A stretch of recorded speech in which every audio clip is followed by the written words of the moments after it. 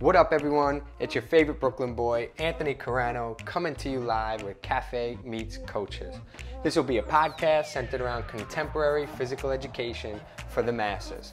We'll go over a range of different topics such as skill acquisition, fitness planning, and how movement plays a role in the development of mind, body, and spirit. My goal is to help bridge the gap between academia and practice, connecting friends, colleagues, and future professionals with the motivation to move and the knowledge to do so efficiently. As the title suggests, some of the shows will be recorded in person at a cafe. If this is one of those episodes, you'll hear some background noise in the podcast. Hopefully you too will feel as though you're there with us. Without further ado, let's get into the episode. How's it going, Neal? Very good. So wow, that's funny. I just realized I usually bring a deck of cards and it's like an icebreaker card, and I just realized I didn't bring them as I hit start on this. So before I even do any intro or anything like that, let me see, I'm gonna come up with an icebreaker question off the top of my head. I think the last one was, did you ever have a friend, or was there ever a time that you had someone you considered an enemy but that you made a friend? Was one question, you get to choose. Or two, what was your favorite thing growing up on the playground? On the playground? Or favorite thing growing up, period, anything. Doesn't have to be playground. Basketball. Obsessed. Oh yeah. One thing about my personality, when I find something I like, I go all in. Okay. And when I was young, it was definitely... Basketball. I mean, were you dancing then too? No, I was not. No. Again, dancing didn't come until my mid-20s. Okay. Dancing was not that was not part of my community growing up. Okay. It was just not something that, the music we listened to was mostly rock. Right. And then, early 90s hip hop at that point. Okay. But we weren't dancing to it. Were you in Jersey? I know that's in Jersey, yeah. And it was just mostly rock music, pop music. So that wasn't really that danceable. So dancing was not part of my youth, but sports was. Okay. Absolutely. Because we had no video games, and I had no cable. Oh, really? So it was either read or go outside and play. Yeah. The only reason my parents got cable, and it was when I was a senior in high school, was because Italy was playing Ireland in the World Cup, and my dad was Irish, my mom was Italian, and they wanted to watch the game because it was going to be on ESPN, I think. Okay. So that's the first time we had cable when I was a senior in high school. I grew up as a Brooklyn kid. Yeah. Playing outside was a big part of it, but I did have video games, so. I had no video. It could be better, I don't know. To this day, I hate video games. Yeah. Because whenever I would go to a friend's house to play, they'd kill me. Right. Because I could never practice. So I'm like, this sucks. So I just never played video games. To this day, I'm like, I have no interest in video games. That speaks to the importance of positive association with things. Yeah, in phys ed, we always say the importance of positive association with movement in early years determines if you do it later. Yeah. And here it is, if you have a negative association with video games, later on you don't do it, which is not a big deal, but movement, it matters. Movement is a bigger deal. Movement is a big thing. Yeah. Yeah. So give us a little intro, maybe, a brief overview of your career, where you are, what you do. Okay. Yeah. So technically I'm a strength and conditioning coach, specialist, CSCS. Mm-hmm. I have a degree in history from the University of Maryland. Thought I was going to be a teacher. Then I realized in my senior year in college, I was like, I don't think I want to teach kids. So wasn't sure what I was going to do after that. I did IT work for 4 or 5 years after college, and it was the worst thing that I could have done for my body because I was sitting at a desk 24/7, not 24/7, but 8-9 hours a day, staring at a computer screen. All the things that mess people up now is what I was doing in my early 20s, and I started to end up in really a chronic pain type of situation. And then my father died kind of unexpectedly at 65 years of age from a hip replacement surgery.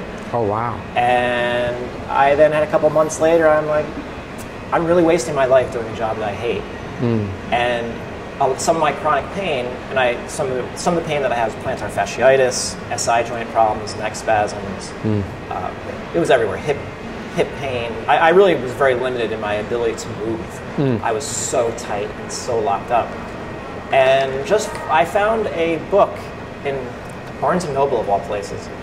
It was called Core Performance. And back then it was kind of revolutionary because they were talking about, the author was calling it movement prep, and then it became dynamic warm-ups. Okay. But just doing some of those dynamic warm-ups, my body started literally shaking. I couldn't even do them. I was so tight. Wow. But it was enough, and I wouldn't do that with most clients now because of my different perspective. Right. But they were enough to get my hips mobilized a little bit more, and my plantar fasciitis, which is debilitating if you've ever had it, in both feet. I had it for basically 4 years. Wow. It was the most depressing time of my life. Wow. Because you can't stand up. Right. And if you can't stand, you really can't do much. So the pain was so intense, but the pain started to reduce. And at that time, I had already been to Brazil. I had seen people dancing. It seemed like a lot of fun. Going to bars was really boring at that point. Okay. And I was like, I'm going to take dance lessons because I could finally stand up without pain. And I started taking dance lessons, and I was good at it. And they asked me to teach, so I started teaching dancing. Oh, wow. And then I started studying for personal training certifications because I was interested in my experience and how my hips influence. I wasn't blind to the fact that doing something with my hips coincided with the decrease in pain in my feet. Now I understand completely why that happened. Back then I wasn't sure what it was, but so I started to research personal training. I was reading everything I could about anatomy, and so I became a personal trainer and strength and conditioning.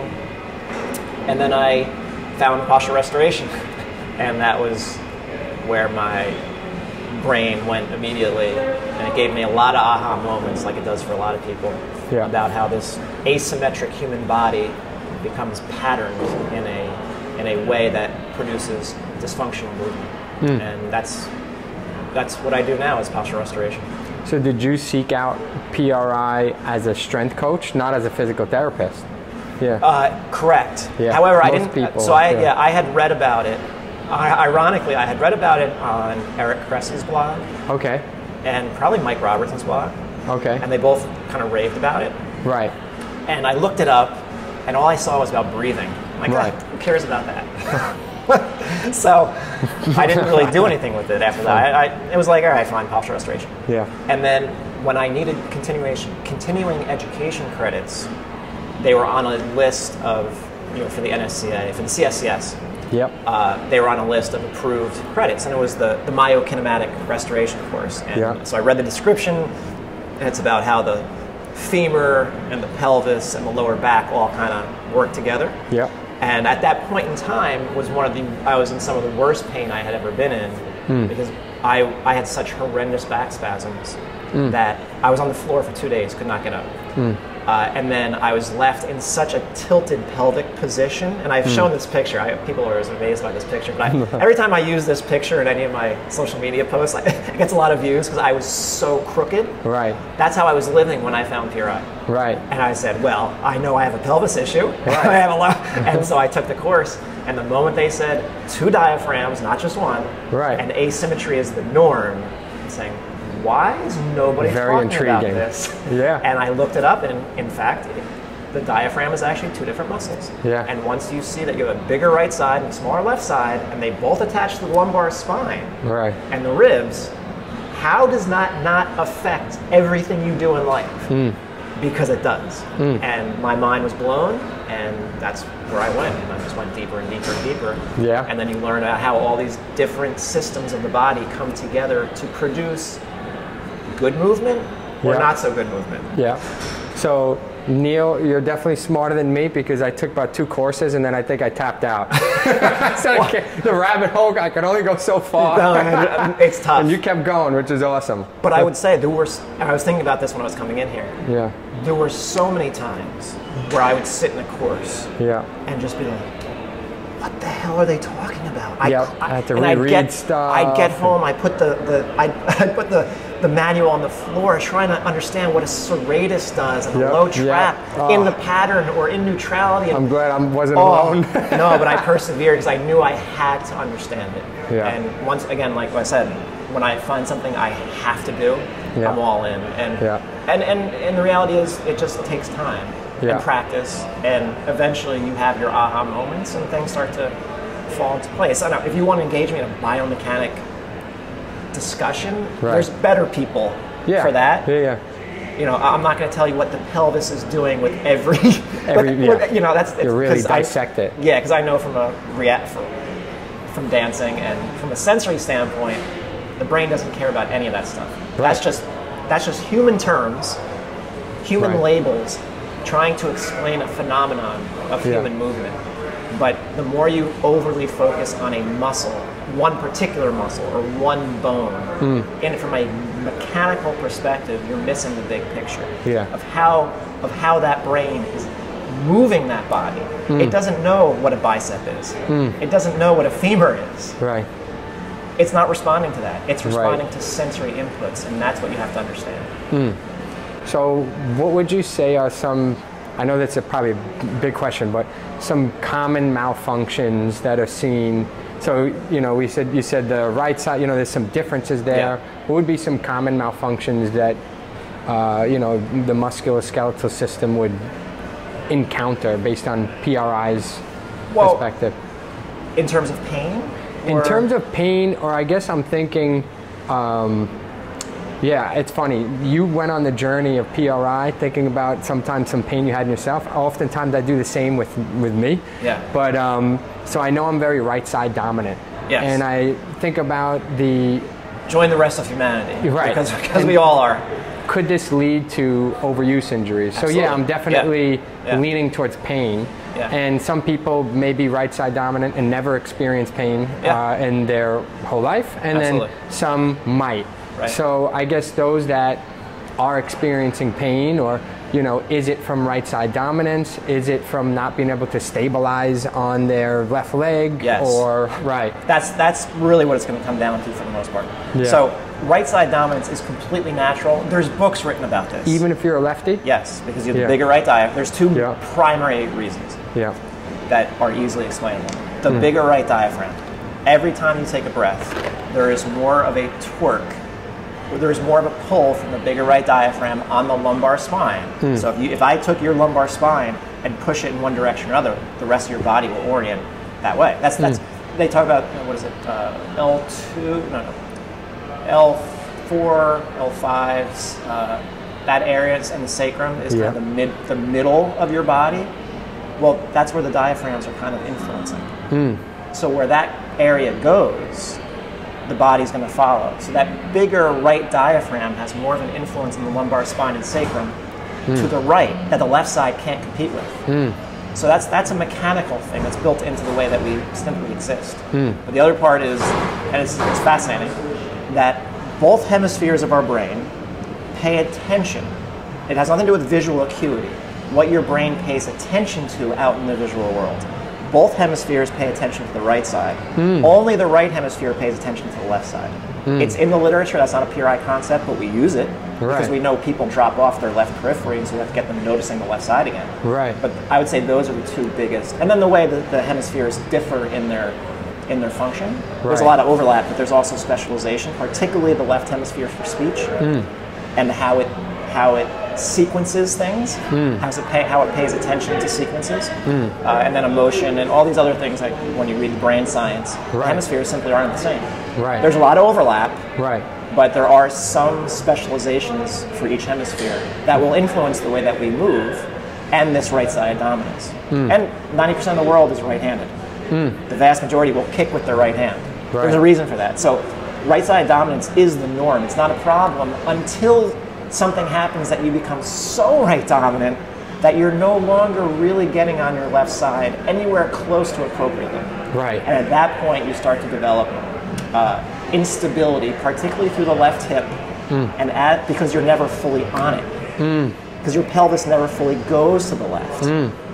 You'll put your weight on your left leg, but until you can, now this is where you could kind of talk about biomechanics. If you can't get that pelvis congruent with the femur, you're not really using your left side the way it needs to be used. And over time, as you play sports and you develop a lot of force to push forward, but on your left leg, you never use that left leg properly, you're going to start to overuse the compensatory muscles to help stabilize things, which will be the hip flexors and lower back muscles on the left side, and eventually the neck.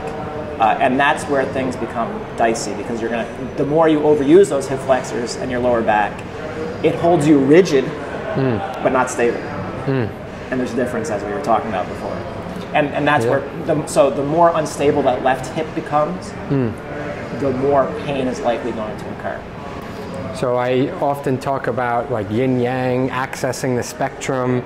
It almost sounds like just having access to that left side. It doesn't have to be equal to It will the never right, be equal. right? And it It will will never never be be equal. No. But having access to it and being able to access it in some form of way, I think would be the key there. Yeah. With the appropriate muscles. Right. And we know, because that's biomechanics. You can go there. Right. What are the muscles that have to be used appropriately in left stance? You need a left hamstring, the whole complex, the left adductor, the left glute medius, particularly the anterior portion, and your left abdominals, your left internal obliques. That's what's going to stabilize the pelvis on top of that femur as you swing the right leg forward. Yeah. And that's what we lose. Ever since I took PRI, I've always had it in the back of my head, and still, even when I'm doing dishes, if I'm having a conversation, I'm like, wow, I can shift onto my right, and I can feel it. I mean, I'm also an athlete who's right side dominant, so I might even be more right side dominant than the average. Absolutely. And so, if you throw a lot with the right hand, I punch, I do martial arts, but and then I go to shift to the left. I'm like, oh, it gets me so frustrated because I can feel the big difference. I'm not able, like, I really have to focus to get like an adductor on. I have to focus to kind of, like, my foot is always kind of, I don't know if the camera could see this, but I'm forgetting the term, where you're supinated or supinated, right? Correct, supinated. I feel like supinated on the left a bit, where I'm not able to really kind of pronate enough to get the knee to line up over the ankle, and I'm kind of like pronating and abducting and shifting back, and I'm like, it's in my head. You're trying to get the sequence of events to occur. Right. But something on the dominant side is not letting that occur. Okay. It's not an issue of the left side not knowing how to work. The issue, it will work without a problem once the dominant side lets go fully. It's never about the left side working harder. It's about inhibition of the overactive right side. And then there's one area, particularly on the left, your left lower and middle back, that has to be inhibited also. And inhibition is really a neurological process of the brain learning to not use something inappropriately. It's not about stretching. Right. It's a neurological, it has to resense how to be in a position appropriately. But to do that, sometimes something on the right side is just not letting go completely because the brain is still saying, I don't trust it. Right. That left hip, a little too unstable. Right. So I'm not going to risk it. I'm just going to stay over on this right side. Right. Which is, it'll work, but it doesn't work optimally. Right. It's still keeping you upright, and you're moving forward, but not optimally, and that's the problem. And that's when you start to have to use compensatory strategies. Not something the brain is using a strategy. It's just moving you forward on a body that's still just over to the right too much. So when it comes to rhythm and dance, so a big part of the conversation I wanted to have with you today is around that.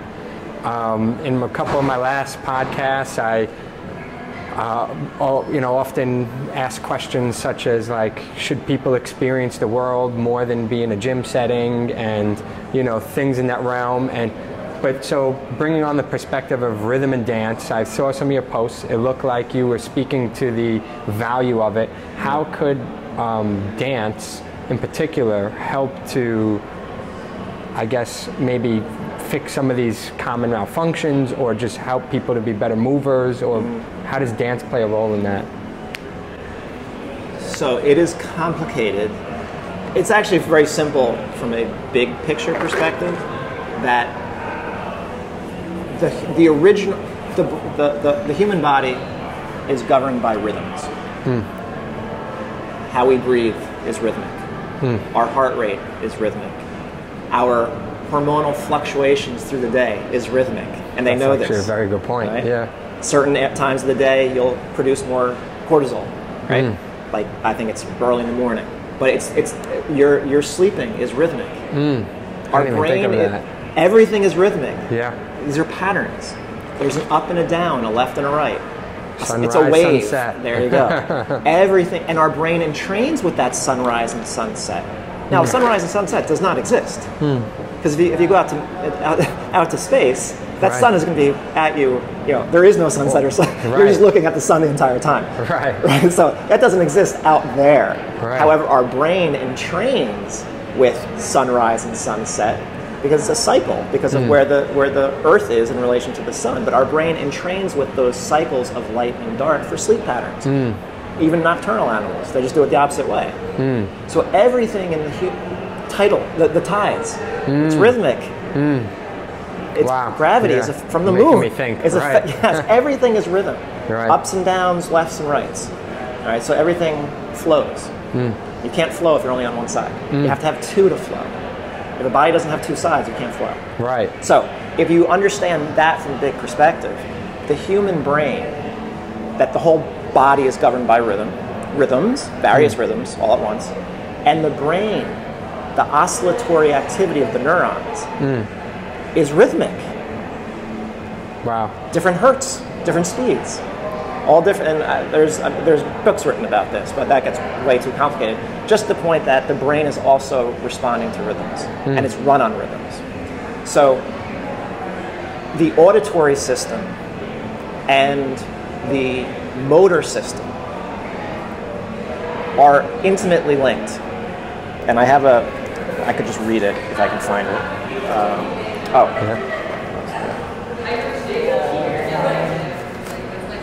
All right, so this is from Gait and Posture Journal. Whitwer, 2013. Music and metronome cues produce different effects on gait spatiotemporal measures, but not gait variables. Forget about the title. But he says, sound and human movement are closely linked due to extensive connections between auditory and motor brain regions. This is typified in the spontaneous synchronization of rhythmic body movements, such as foot tapping and head nodding, to rhythmic music. This connection has been exploited in studies using rhythmic music or simple beats to cue rhythmic movements, such as gait. Gait is a rhythmic movement. Any physicist, any neuroscientist will tell you, if they talk about movement in the context of neuroscience or physics, of objects that fall, they will say that it's planned falling and catching. Wow. It's rhythmic though. Right. It should be rhythmic. But a patterned, someone who gets too stuck on their right side is no longer walking in a rhythmic way. That's what that's what these patterns are. So if you can't get on your left leg appropriately anymore, and your internal metronome is now arrhythmic, you don't know that you're not on your left leg appropriately, but you're not on your left leg for the same amount of time that you're on your right leg. You see it constantly, because you see left shoulders higher than right shoulders, no matter what foot they're on. If you go to your left foot, the left shoulder should drop and the right shoulder should come up. But when you're looking at someone with a higher left shoulder, which is completely normal, there's no way. If you watch them walk and there's no alternation between shoulder height, they are not rhythmic. They are not spending the same amount of time on the left side as they are on the right. What happens when you're not rhythmic? Your extensor muscles will turn on. All the things that cause us problem, the hip flexors, the lower back and the neck, the extension, fight or flight muscles will turn on to try to control that arrhythmic forward movement. Now you can't get out of that because you don't even know you're in it. Yet, I know from doing what I do, I can change all these ostensibly biomechanical tests like shoulder internal rotation, hip abduction and adduction tests. I can change all that by having an individual listen to music, 4/4 timing, something with a strong beat that can be counted easily, 1 2 1 2 or 1 2 3 4, but 1 2 1 2, it doesn't matter. As long as they can time their heel strikes with the beat, hip flexors are off, lower back is off, neck is relaxed. I do it all the time. It's almost like magic. I even did it with someone who had one functioning eye, and that's not simple. Wow. That one functioning eye is going to put her right back in the pattern the moment that beat goes away. Right. Which I showed in my video. I have a video on this on my YouTube channel. Right. I was kind of shocked that it worked. Right. She called me from Connecticut. She's like, "You worked with my sister. I only have one eye that works. I don't know. I think you could help." And I said, "I don't know, but we can experiment with music." She came down and it worked. And I was kind of shaking. I can't believe this is actually working. Wow. That we got her brain to sense something different, and her body completely relaxed. Now the problem was, the moment we took away either the walking part or the music part, and I'll go one step further, all she had to do was hear the rhythm and visualize herself walking to the beat. All her tests changed. Wow. She didn't even have to move. Visualize. All she had to do was visualize it. And I've done this with other people also. I even had a friend who's a trained dancer, salsa dancer. All he had to do was watch me walk to the beat, and he was neutral. Wow. Yes. That's Mirror wild. neurons. Yeah. So what do you think that's attributed to? It's cueing. It's rhythmic. That's what the brain works on. Right. So this is another thing. Our brain does not. The way that our brain makes sense of space, or makes sense of where we are in space, it's getting cues from the visual system, from optic flow. So that's your brain. It's not about seeing clearly. That's the important thing to remember. It's not about 20/20 vision. It's about where your brain is paying attention to in space. But also, as we move forward through the world is passing us by. That's called optic flow. Our brain gets signals. Our blind brain, remember, the brain is blind. It doesn't see, like, you're not seeing me. Right. Your brain is guessing as to what I look like based on the reflection of light off of me. I love it. And then past memories, because your brain you can't process anything without past memories and past instances working on that visual system. So only 10% of the neurons going to the visual cortex is actually from the retina. The vast majority is from other regions of the brain. So when the brain is getting these visual cues, it's automatically being mixed with, what is this? Where was I the last time I saw this? It's trying to put this into context. So most of the connections to the visual cortex are coming from other areas of the brain.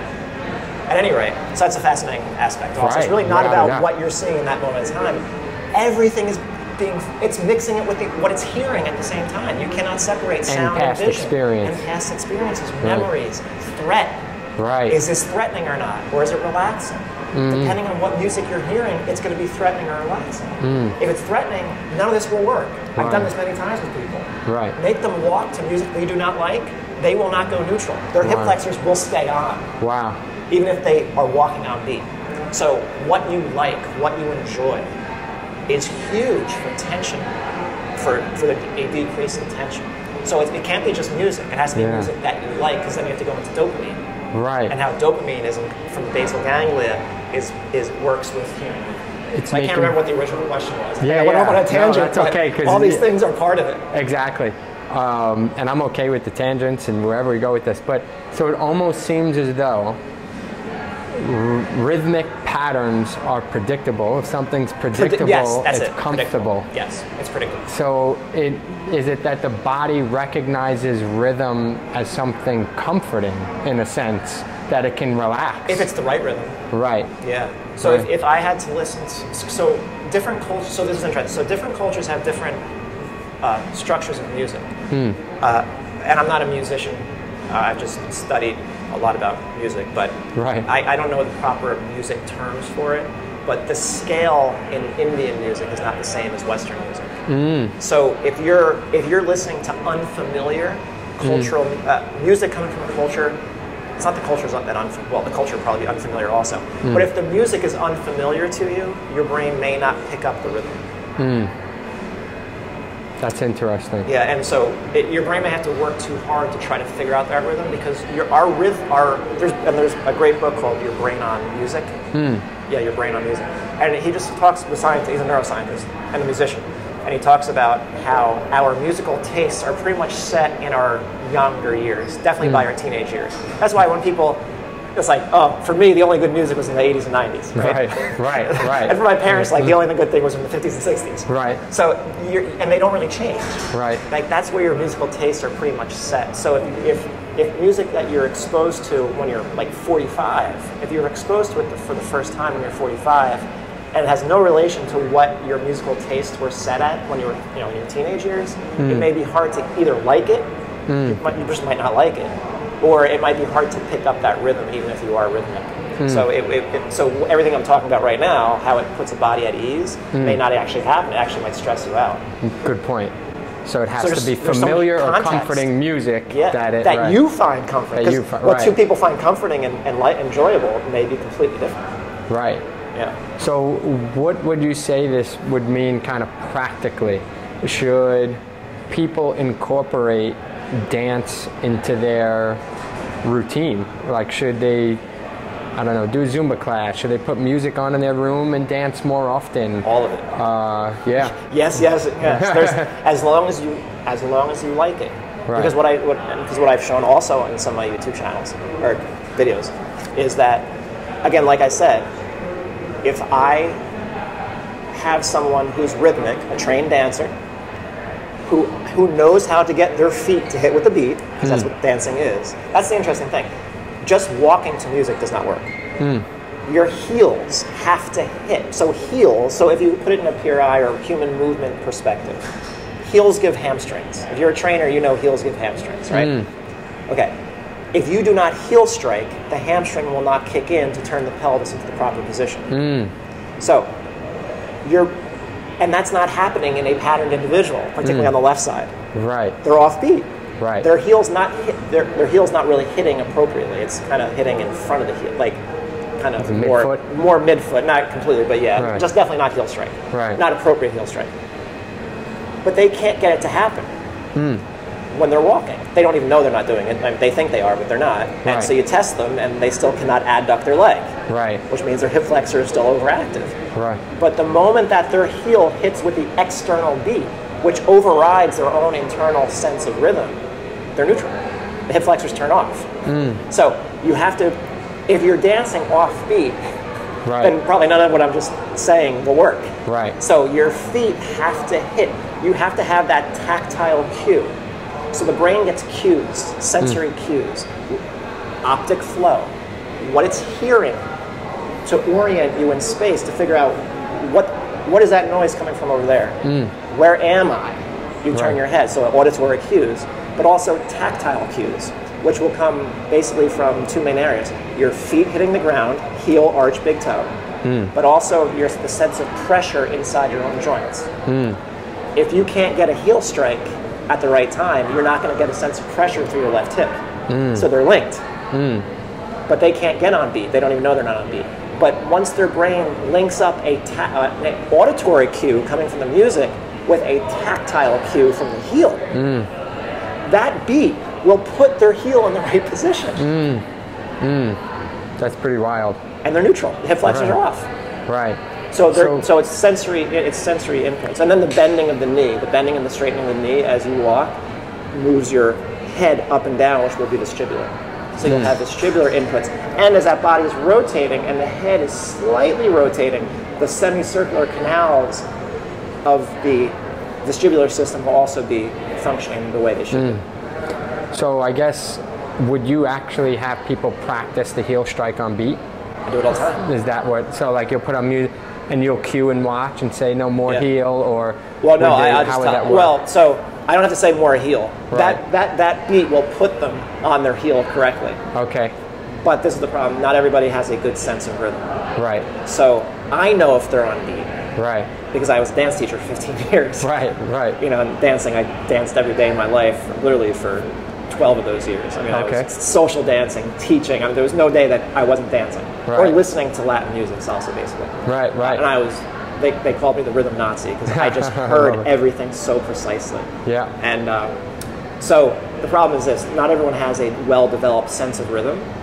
Most people can learn it. They just don't. No one has ever confirmed whether they have rhythm or not, so they automatically assume that they don't. Right. But in all my time, 15 years of teaching, there was only one person that I taught for an extensive period of time who really could never figure out how to stay on beat. So everyone, not everyone, 99% of people, that's not an accurate number, I'm just saying. The vast majority, because there probably are some people, there's probably some brain disorders, if you want to call it that, where their brain just cannot figure out rhythm the same way that the average person can. Right. So let's just say 95% of people have rhythm. Right. They just don't know it. Because it was never confirmed. Okay. But it's the vast majority of people, once you point out to them where the rhythm is, they'll eventually get it pretty quickly. And when you say point it out, maybe they can't identify tapping or mimic or follow my tap, or kids do it automatically. Right. Look up the cute YouTube videos of babies and toddlers dancing to music. Right. They spontaneously move to a beat. Right. Beat beat recognition is there at an incredibly young age. Like I think maybe before they come out of the womb. Don't quote me on that one. Right. But or very soon, because your auditory system is very evolved. More so than the visual system, I'm pretty sure. Right. At a young age, like the visual system has to develop more. Right. But the auditory system is pretty advanced when you're actually born. My mom was listening to, I think, Latin music. I'm not Latin, but she listened to everything. I think freestyle, cleaning the house, or freestyle with me in the belly. So I'm probably getting that auditory stuff immediately from her, in the belly. It's certainly possible. Yeah. So I don't remember what the question was. We're just flowing. But so they can't. Okay, so what happens with people? They can't. They'll hear a rhythm, right? But when we're talking about it in dancing terms, we want people to be able to identify the first beat of a measure. So remember, our brain is breaking these random. So rhythm does not exist in the world. Rhythm is a human construct. It's a way to group, to make sense of sound.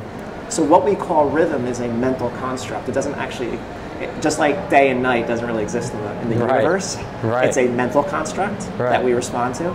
Rhythm is also a mental construct. And interestingly enough, people of different cultures, because of the language they speak, will hear rhythms differently.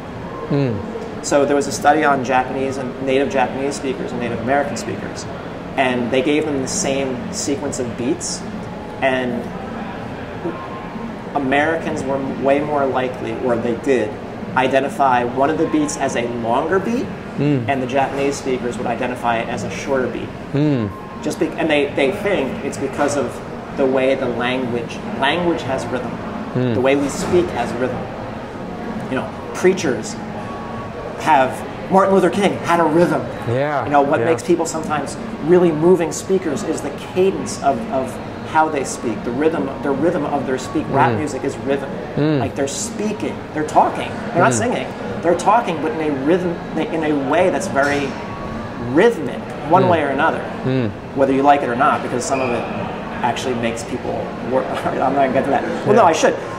Some of today's rap music, not the lyrics themselves, but the beats that are being produced, all of the experiments that I do with people, will put them into the pattern.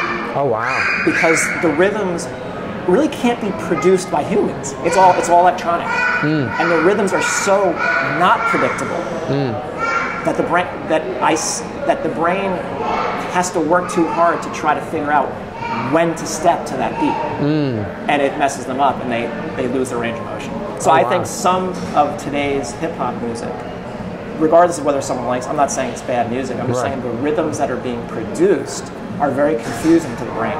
Right. Wow. And I think might play a role in producing movement dysfunction in the long run. So I'm thinking with my phys ed background and activities I would do with kids, or potentially, the way we talked about this a little bit before, but oftentimes people think of fitness, they think of, an adult has to be doing fitness in a gym and all that. And I'm actually trying to broaden that horizon a bit too, that, it doesn't always have to just be in a gym. So the things I would do with kids, I would also do with adults, is what I'm getting at here a lot of times. So, I guess rhythmic, like what kind of activity, just put on music and have them walk to the beat. Maybe let them choose as long as their they're hitting their heels with the beat, then it will have an effect. And if they're not, maybe I can get them to by maybe walking with a partner. Would I a metronome? People, if they can't figure out, if they can't listen to music and figure out what the strongest beat is, remember, we need people to find the first beat of the measure. Gotcha. Most 4/4 timing, which most popular music is in 4/4 timing. Waltz is 3/4, so it's like 1 2 3 1 2 3. That wouldn't really work. Right. We need 2s and 4s. Okay. Because you have 2 legs. Right. Right. So 4/4 timing fits the bill very very easily. But people, for the best effect, people need to be able to identify the first beat of the music, which is usually the downbeat, which is usually the strongest beat. And if you want to take it further, you'd want that to be your left heel. Because we know the right side of the body is already overly grounded. Right. So I want that left heel hitting with the strongest beat, which would be the 1 and the 3. Those are the downbeats. The upbeats are the 2 and the 4. The downbeats you feel. Right. Boom, boom. So 1, 2, 3, 4. Left, 1, 2. right. Left, yes. right. So left, you're teaching your brain to ground stronger on the left non-dominant side and less strong on the right dominant side. We're trying to lift that right side up and get that left side down. Right. That's how I would do it if I took it a step further. But just getting them to hit their heels with a beat so that their brain is associating the music, the cue in the music, with the heel hitting at the same time is enough to get people to change all their PRI tests. Wow. And is there any other cue besides heel that you, like, I'm thinking a physical cue that you... Well, no, because you could do like just a basic side step where someone's just going like step, tap, step, tap. I call it the universal wedding dance. Yeah. That's mostly what people do. Most people who dance at a wedding or anywhere else, they're going from side to side. If you do 1, 2, 3, 4, 1, 2, it'll have very close to the same effect. Nice. Honestly, I don't think it will work as well as walking with the heel strike. It does work, but I think it'll work even better with the walk because it just works. Yeah, because it's a little more natural of a pattern. It's more natural. Yeah, and it has one side of the body going forward while the other side goes back. Right. The 2-step, you're not stiff top. It's more. Yeah. The walking, because that's the important thing about what's natural human movement. Right. Is one side of the body coming forward while the other side goes back. Your brain can make sense of that. But when you are keeping both sides of the body doing the same thing at the same time, and there is no alternation of that forward and back, which then means you can't really shift from side to side, and there's no transverse rotational movement going on, which is most weightlifting. Right. It doesn't. Your brain can't really make sense of that too well. It just kind of tightens you up over time. Yeah. So walking to music is probably the best, but dancing is the second best. I mean, anytime you can get your feet to hit at the same time the beat is going, it neurologically is going to have an inhibiting, relaxing effect on the body, as long as you like that music. Right. We talked a little bit before also about rigid and flexible. I'm big on those terms nowadays. Again, I mentioned that whole piece of like yin and yang and all that. But you know, I have my martial art background. I often talk about that in the podcast as well. But I think about like a reverse punch, which seems like a very natural movement. You know, you have one side turning on, the other side is turning off or yielding. You know, if you try to drive a car with the gas and the brake on at the same time, that's a lot more stiff, that's a lot more rigid. When you're lifting, you're often super rigid. The goal is to almost have like gas and brake and be super solid. And whereas now these, you know, activities where you're flowing a bit more, where your muscles are on and off and overcoming and yielding, one side's going, one side's coming, one side's going, which happens in a lot of athletic activities, but it's happening in dance all the time, is what you're saying. That's how you're going to rotate and turn, and something's turning on and something's turning off, otherwise you're not moving. Because you're getting sensory cues. Just remember, also, when you throw that punch, your brain is also sensing the ground underneath your feet changing. So it's not only that, your feet, the weight on your feet will have to alternate. So you're getting alternation through your feet also, just through rotation of the punch.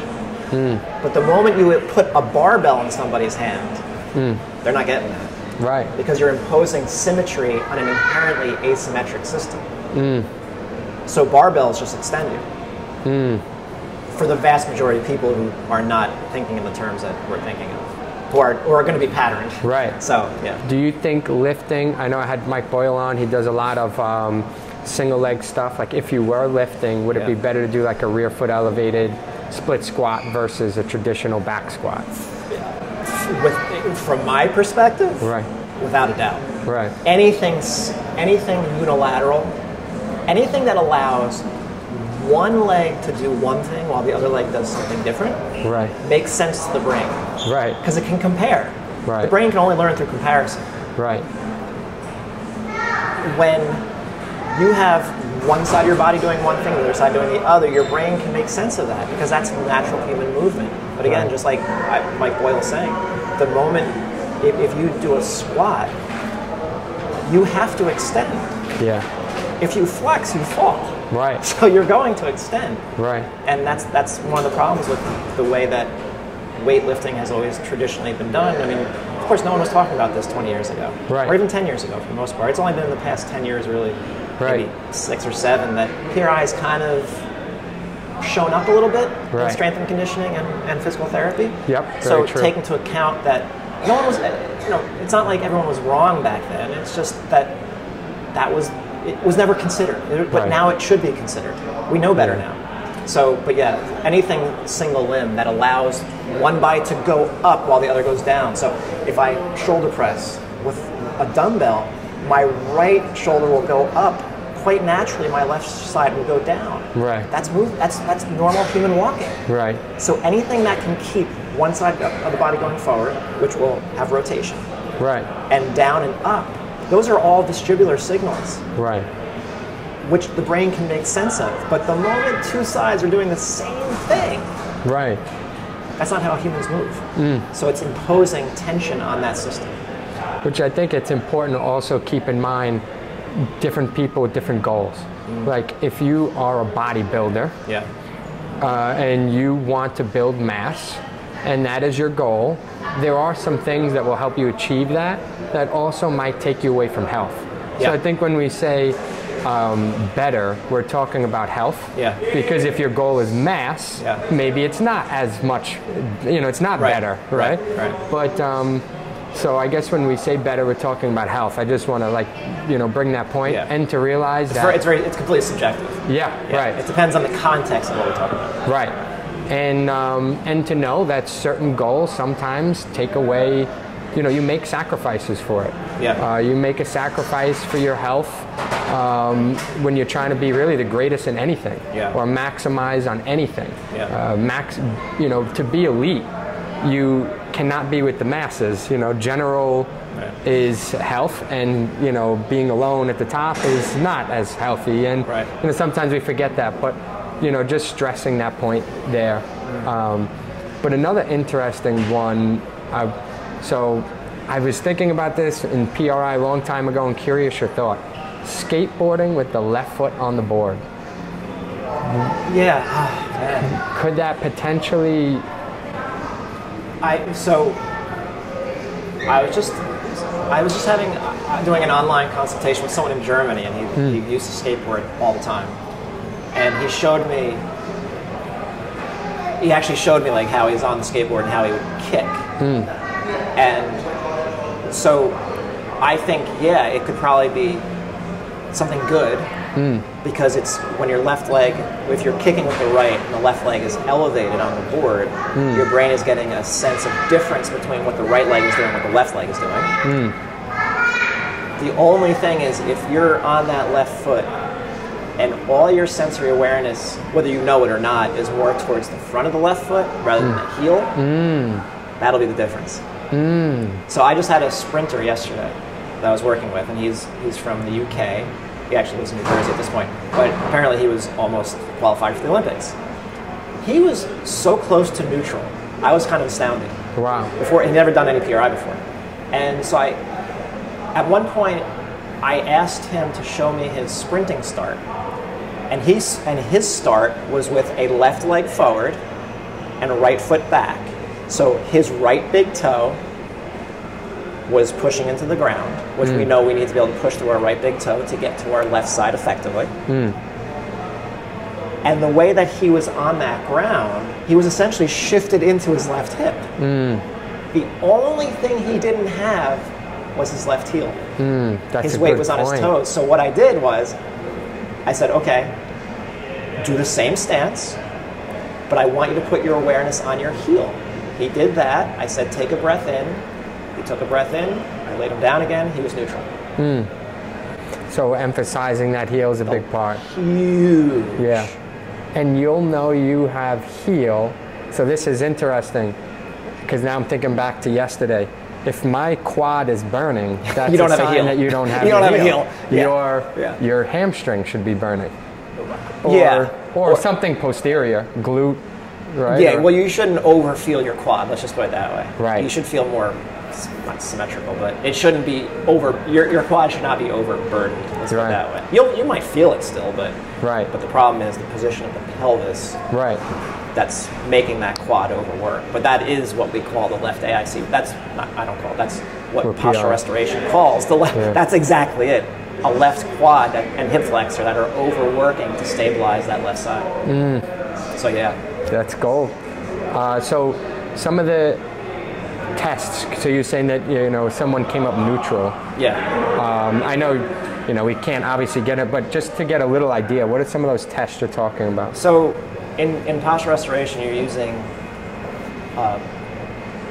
tests of leg and shoulder primarily, range of motion, but not in order to establish how much range of motion the shoulder and the legs have, although you are doing that, but it's to ascertain the position of the pelvis and the rib cage. Whether that pelvis is resting in a neutral position, which would be more centered, or in a patterned position, which would be more oriented to the right, because we're not symmetrical.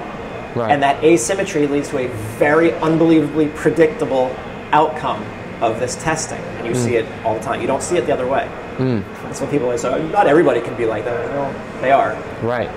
That's why this PRI thing exists. Right, right. So, so when a person is in this pattern, you'll find very predictable limitations in range of motion because of the position of the pelvis and the rib cage that are preventing that range of motion.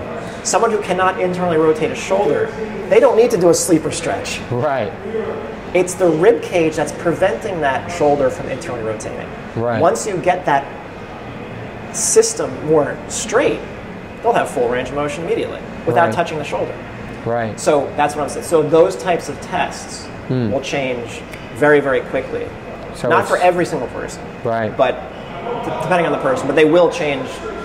Most of those tests will change with the way I described it, unless they have something going on with their visual system. Anything cranial, anything that's going on in the cranium, like a non-functioning visual system, like someone whose visual system is not being used appropriately. They might not even know, that's the thing. A jaw that's not positioned properly, someone who's missing teeth. All that stuff are things that the brain really prioritizes, and it will hold you tight to protect you. And then the stuff that I'm talking about doesn't work quite as well, but it can still work, but it's not going to be all they need. It's more complicated than that, let's put it that way. So it would be position more than flexibility? Absolutely. And would you say that makes us rethink how we do warm-ups and all those things? It should. I don't think it is. Right. I don't think for the vast majority of teams or individuals it is. Only people that have been exposed to PRI, it does change their perspective, but they're generally the only person that's doing things a little bit differently. It's making me almost think the best warm-up might be walking to music. It is by far the best warm-up, as long as you enjoy the music. There's nothing else that will change your range of motion the way that does. Stretching is not going to change a thing. Right. Stretching is dumb in a sense. Now, I'm not saying it's dumb to stretch, but I'm saying it doesn't teach the brain anything new. You're tight because your brain is saying stay tight. Right. Now, there are some anatomical considerations in terms of how people have different shapes of their acetabulum. There are some limitations in our skeletal structure depending on the person. Right. There's also genetics. Right.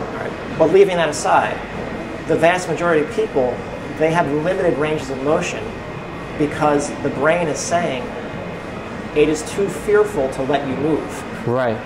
Right. Because of instability and inability to breathe without losing the neck, inability to diaphragmatically breathe, all the stuff that postural restoration talks about. But people's straight leg raises, their hamstrings change 40 to 50 degrees. Right. Just by getting a right glute and a left hamstring into their life. Right.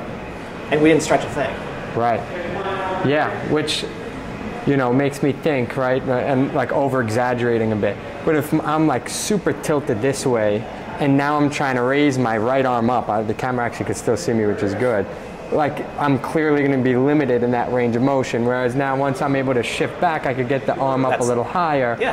And long story short, that's what it's getting at. But if you're training flexibility, you can be here and stretch that arm, but you're actually stretching it into overcompensation. Yeah, yes, you could be stretching things that can't be stretched, first of all. Right. That's why I'm so against chin tucks. Right. But that's something different.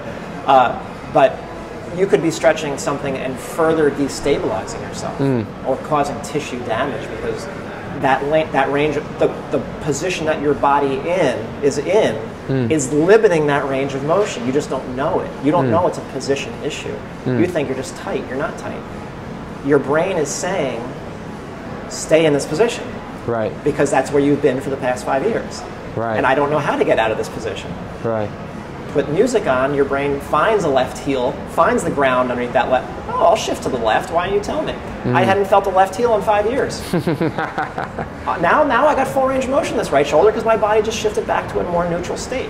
Right. You could put a different pair of glasses on somebody. That body will shift because their brain was not perceiving space the same way. It's a neurosensory system. Any what are they called? Any neuroscientist, but an occupational therapist. I have a friend in LA. She's an amazing occupational therapist. What she always tells her people: sensory precedes motor. We are not dealing with primarily a motor system. We are dealing with a neurosensory system that produces motor outputs. When you don't have the motor output that you're looking for, working on the muscle is not going to change it. You have to change the input, or how your brain is sensing those inputs, or not sensing the inputs, or sensing the input too much of on one side and not enough on the other side. It's an input issue and a processing issue that's producing the faulty output. Working on the output's not going to change the input. Well, it could a little bit, but not in the same way. Right. Yeah, because I remember this guy, his name was Superfoot Bill Wallace in the martial art world, and he was very good at kicking to the head. He was known for it. And, there was like a program where he said something like, oh, you stretch, 3 times a day for 3 hours a day, you'll get your full split and all these things. But, so not to say that, like, yeah, if you're in a position for, I think, a long enough time, your legs will, be able to get there. But it doesn't always mean that it's going to be a healthy version of it. Yeah. And, like, you can hammer away at something unhealthy, or finding that position, and then I think you could look in any kinesiology textbook, but there is a healthy range of motion that joint should move, and and there's exact numbers, like it'll give exact degrees, like this joint should move to this degree and to that degree. But is that on a dead person or with a brain? That's a good point. Yeah. Or is that on a skeleton, on a cadaver? Right. So they can figure out what's allowable by how that joint is put together. But that's a dead person. So what would you say? They're not living in New York City, hearing sound pollution. Right.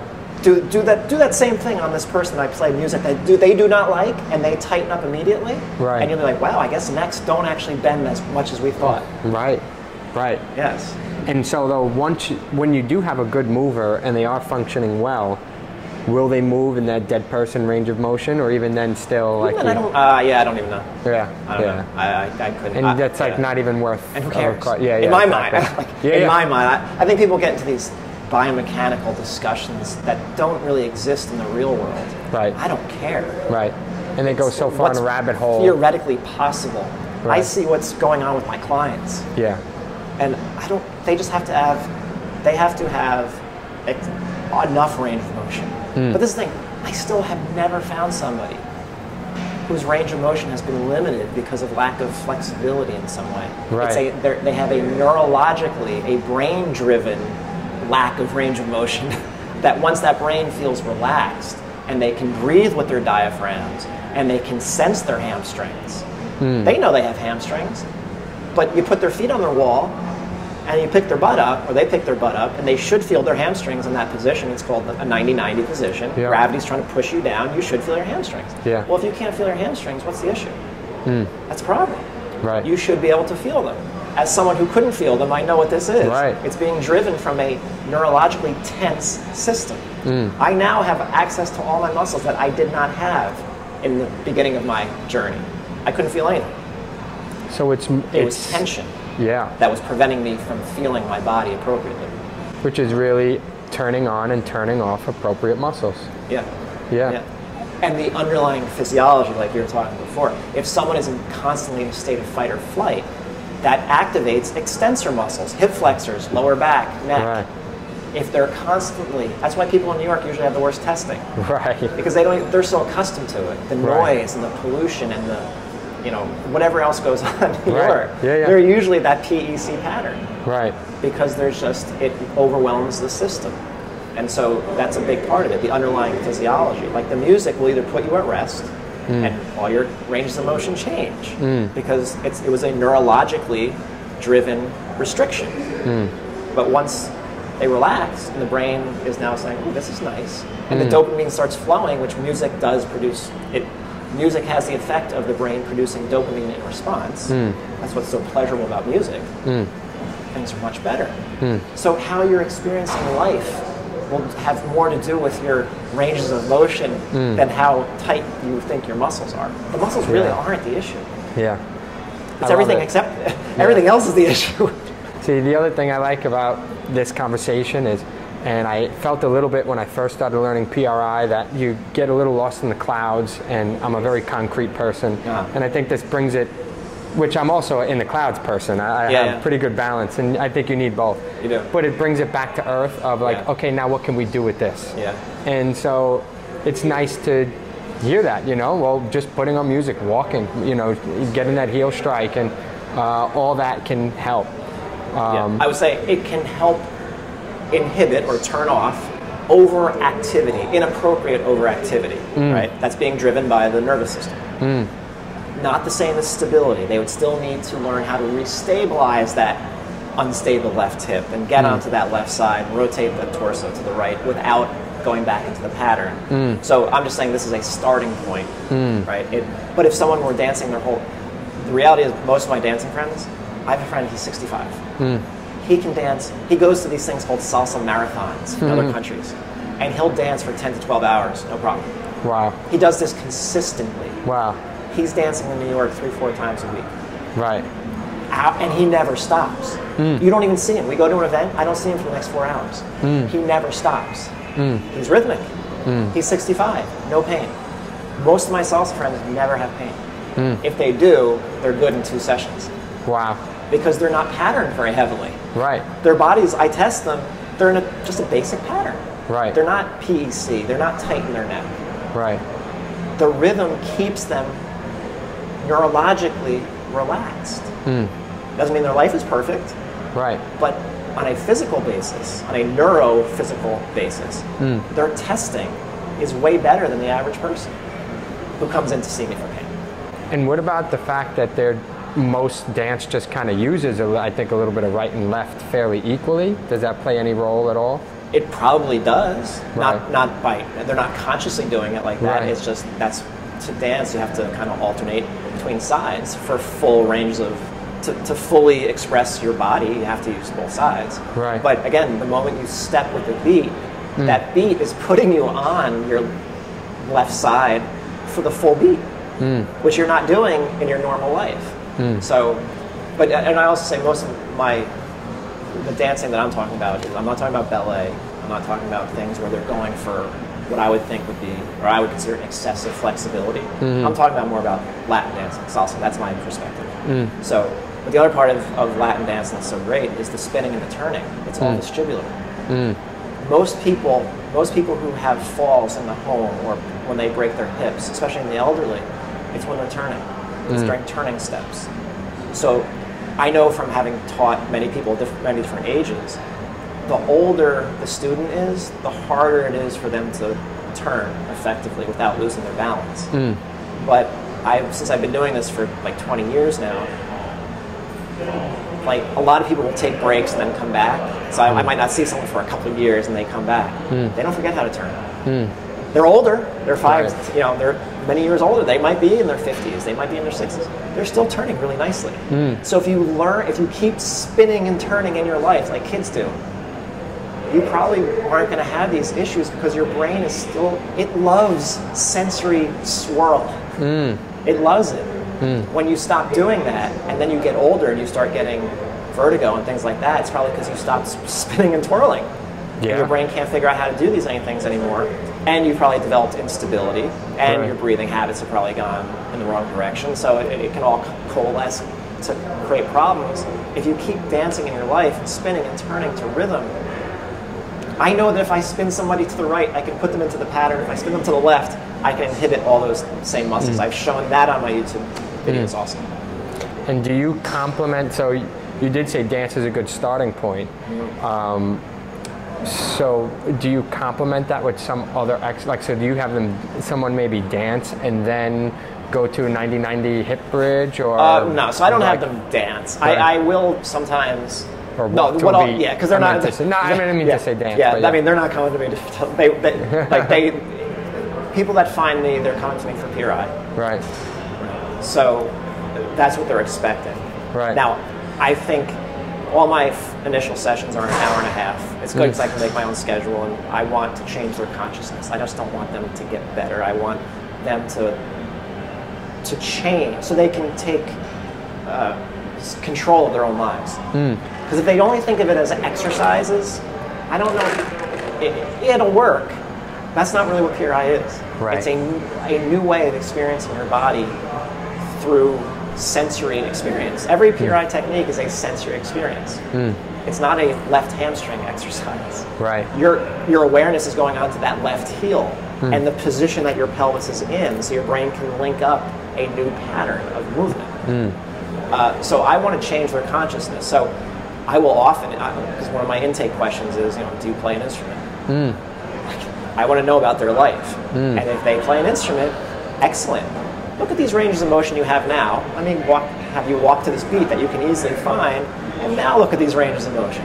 Wow. But I don't understand. Just because I walk to a beat? Yes. Right. So, I want to change their consciousness. So that's how I incorporate music. And I'll also show them for environmental stimuli. I'll show them how putting on music they do not like, which is just sound that they do not like, that they do not find pleasurable, will tighten their bodies up very, very quickly. And they're usually kind of astounded at how quickly their body will tighten up when they're experiencing sound that they do not like. Because it just influences the autonomic nervous system. That's really what we're talking about, is autonomics. So was there any specific type of dance? So you said salsa, for example. I think that's the ultimate. Salsa. Because of all the elements, yeah. All the way the steps are put together, the amount of spinning and the turning, the revolving, the constant optic flow, because you're paying attention to the people who are dancing around you, whether you realize it or not, but your brain is. You're constantly turning and moving.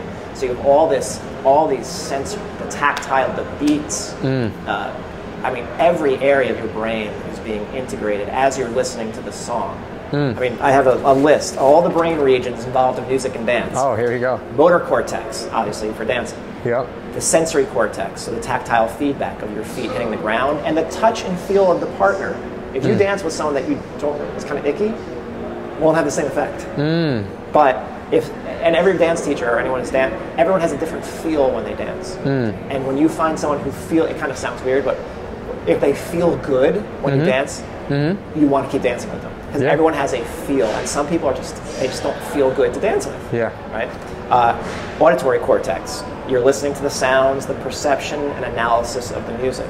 The prefrontal cortex, which is the creation of expectations, because your brain is always predicting and expecting a continuation of the same rhythm that it's hearing previously. That's how you know what's going to happen next, and then the beat changes, and you're like, whoa, what happened? So violation and satisfaction of those expectations, and that's where dopamine comes in.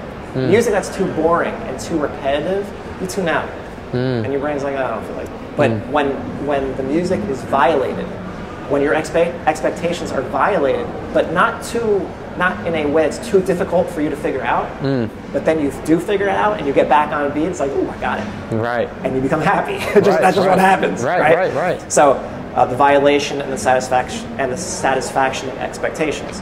The cerebellum, which is involved in movement, balance, timing and rhythm, emotional reaction to music. The visual cortex, you're reading the visual cues of your partner, leading and following, navigating the dance floor, which is peripheral awareness. The hippocampus, which is memory, so the memory of music, experiences, and context. That's huge. The dance steps and sequences, learning dance steps and sequences. The nucleus accumbens, which is part of the basal ganglia. emotional reaction, pleasurable or not pleasurable, to the environment, music, and dance partners. So that's dopamine. All right, and then just a couple others if I can find them. Oh, the amygdala. That's a tricky one because a lot of people are terrified of dancing in front of others because of that fear of public judgment. Like, oh, I'm not a good dancer. Like, someone's really going to care. But it's also part of the reward system. So amygdala can go either way. It could be a good thing, but you have to learn. You can't just forget about it. You have to actively learn you have to actively unlearn the fear. That's the important thing. So the more you dance in front of some people, little by little, or just go all out, you're no longer going to fear the situation. You have to actively unlearn that situation. Yeah, you have to actively unlearn it. The frontal lobes, which are involved in figuring out musical patterns, the vestibule, so the inner ear, is stimulated by bass and drums, by low frequency sounds. This one's a tough mouthful. The hippocampal entorhinal complex, which is involved in self-localization and navigation. So for your brain to figure out where you are in response to in relation to that thing over there, it's creating maps in your brain. Because remember, you're blind. Right. It's using all these cues to figure out where you are in space in relation to other objects, so you can catch things and not bump into things. So that whole system. And then the activation of feel-good neurotransmitters. Usually, as long as you like the music. Right. If you make me dance to music I don't want to dance, why would you do that to me? Right. You know, when I go to a wedding, you're like, oh, you're going to dance? Like, no. Because I don't like the music they're playing. Right. Put on salsa? Yeah, I'll dance. Like, why would you want to? Do you really want my neurotransmitters to be the wrong ones? Why would you make? Are you trying to tighten me up? Why would you do that to me? So so as long as you're comfortable dancing to the music that you like, then you'll feel good at the end of the night. Yeah. Wow, a lot of gems here. I guess, well, I did have one or two more questions, but, you know, I usually conclude, or as we're getting closer to the end, ask, you know, what do you do for your workout routine? So my assumption is you practice dancing and you dance. Yeah, well, not as much as I used to, unfortunately, because it's where the dance events take place. Right. Everything's too late. Right. Everything starts too late, and I'm older. Okay. And like if I'm not out the door by at least 8 p.m., I'm not going out. And then most things don't start until pretty late. So I don't dance as much as I used to. So I mean, I do some hills and jogging and a little bit of weightlifting, but I don't go crazy. Do you workouts anymore? Right, I used to love to lift heavy. Right. It never made anything better in my life. Right. But it was an ego thing. Yeah. It's cool to lift heavy weights. I understand it. Yeah. But now I'm 46. I'm just like, it doesn't really mean much to me anymore. For me, when I think about it, back to that rigid, flexible, I think there is some benefit, and you know, there's some people who could be too flexible potentially and need some, you know, rigidness in their life, and if rigidness is a word, but you know, need that in their life, and then vice versa, and finding that balance. You know, it could be, you know, as simple as if you're lifting weights 5 days a week and you're not doing anything that would be on the flexible spectrum of movement any days of week, then you're probably too rigid, you know? Like it could be a simple math equation like that. You know, I remember they're probably sitting at a desk. Most people are, you know, working at a desk job and they're not moving. Right. And then they're lifting weights. But again, that's not... You're going rigid. Yeah, rigid. And then they go home and sit down and watch TV. Right. So so finding that balance, you know. Was there anything you brought that we missed that you wanted to share before we start to close things out? I think that was pretty much it. And everything I talked about today, you can find in books. Right. There's many books written about the brain and music. So nothing I said is like not supported by neuroscience and science in general. That's pretty much it. The important thing is that you just have to enjoy what you're listening to and enjoy the activity that you're doing. So even something like cycling could probably be rhythmic. Tandem cycling with another person on these tandem bikes, because you will train with the other individual. Your brain is always reaching out to touch someone. It's always actively reaching out, and it will entrain with something. And hopefully it'll be something positive and not negative. Because when you entrain with something negative, that's why I always say, like, people who watch too much political TV or political news, you can feel it in their bodies. They're rigid. Yeah. They're really rigid. Yeah. And so hopefully you can train your brain with positivity things that are positive, which will keep you in a much better state of mind and better health. But once you go down that rabbit hole of negativity, it can be difficult to pull yourself out and your health will suffer. So I think the most important thing is finding an activity, whether it's dancing or anything else, that you like. But that is not just feeding your ego at the same time. Because that's not a good road to go down either. So if you like weightlifting, great. But if you only like weightlifting primarily because it feeds your ego of being big and strong, you're probably hiding something. There's probably something else going on in your life that you need that for. And that's never going to lead you to. That's really why I don't personal train anymore. Because it was just the same questions over and over again of weight loss and getting bigger. And they have bigger things in their life to deal with. And a lot of people are trying to use how they look as a way to pick them up. But any spiritual tradition, any religion, is going to tell you it's a losing proposition. Right. You can never be happy that way because you're going to get older. Right. There's always going to be someone that looks better. Right. So, as long as because even with dancing, some people, they want to be the best dancers to feed their ego because maybe they weren't popular and now they can do something. You see it a lot in dancing. Yeah. And they're real good dancers, they start getting attention and now it boosts their ego. But then they realize eventually, my life hasn't really changed. Nothing really changed. So you have to disconnect from the outcomes and not think of it in terms of pumping up your ego or making your ego low or whatever it's going to be. You have to just enjoy the activity for the activity. I love that. Because otherwise it's going to lead you in the wrong direction. I love it. You got to be happy. But if it's ego-driven, you're not going to be happy. That's what have you ever seen True Hollywood Story? All these rock stars and musicians and famous people, they have everything they ever possibly want, and they're still ending up in rehab. Yep. So that should tell you something about fame and YouTube fame or Instagram fame. It's not what it's not what you think. Yeah. And the faster you can learn that, the more you can just enjoy the stuff that you have. Yeah. And then, I think about too, just if you don't use it, you lose it. You mentioned all those parts of the brain. Yeah. Like you think about how many things you're training, and whether it's your physical body, whether it's your brain, and the first podcast I did was physical literacy, and they talked about how those are not really two different things anyway. Right. Everything is so intertwined. Yeah. But if you don't use it, you lose it. And just dancing in and of itself is helping to preserve those areas of the body that we would want to preserve for health, longevity, and healthy movement. Absolutely. And it has a cardiorespiratory effect because it's cardio. It's moderate. Depending on how fast you're dancing. Some of the music's insanely fast, and you got to keep up. It's tiring. So it depends on how fast the music is also. So there's really nothing that dancing does not train. Right. Depending on what dancing you're doing, obviously. But dancing is, any type of dancing is probably better than no dancing at all. I'm trying to think of a bad dancing to do, but I'd have to stretch to figure that one out. I'm sure there's something like doing a limbo. Might not be great for certain people because of what they're, but again, good and bad, they're just subjective terms that can't apply to every single thing. Yeah. Different situations. So now I'm in New York City. It is a Saturday night. I think I'm going to go out dancing in a club. I don't know after. Are you really? I'm 34, so I'm a little, I don't know how old you are. But I'm 46. So you can stay out later than me. And I don't have kids, so, I'm going to have to go out dancing tonight. Well, maybe you should do that, but you better find some place that's going to play the music that you like. Yes, good point. Not always easy. Yeah.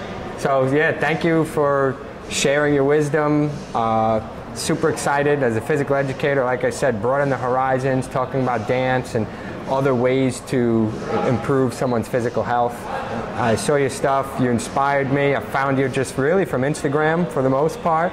But you know, very inspiring, and PRI has a rich history, so the combo of the two, and after I started hearing all your stuff, I said, this guy's got some really good wisdom to share. So I appreciate you bringing it on and sharing it with all the people who watch. Thank you for having me. Thanks. All right, we'll close this out.